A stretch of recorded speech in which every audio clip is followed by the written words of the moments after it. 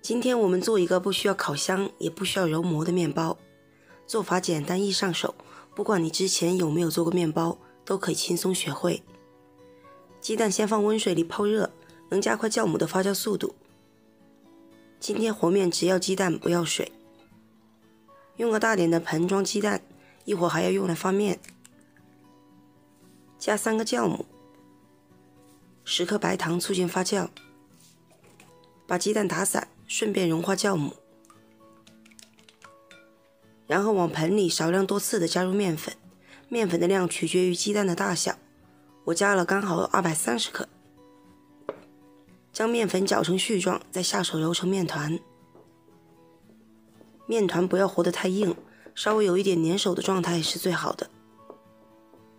然后盖上盖子，放温暖处发酵至2倍大。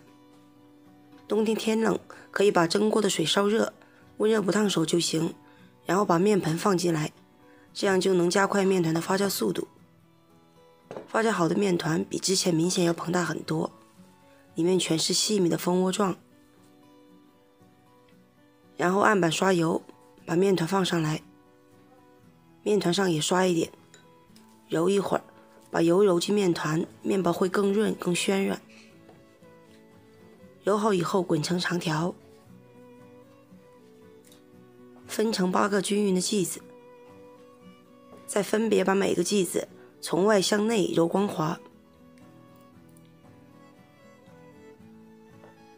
再把小面团扯成片状，包上豆沙馅或者其他你喜欢的馅料都可以，像包包子那样包紧收口。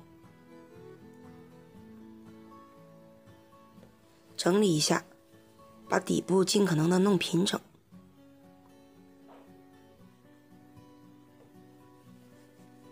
案板上再刷油，做好的生坯全部摆上来，表面再刷一层。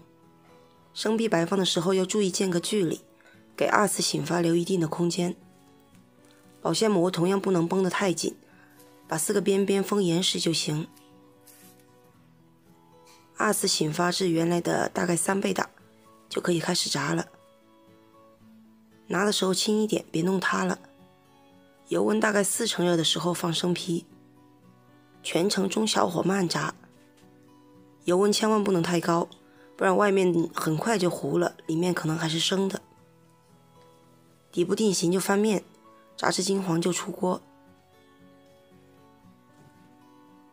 沥干多余的油，然后裹上一层白糖，趁热吃口感最佳，凉了也不会硬。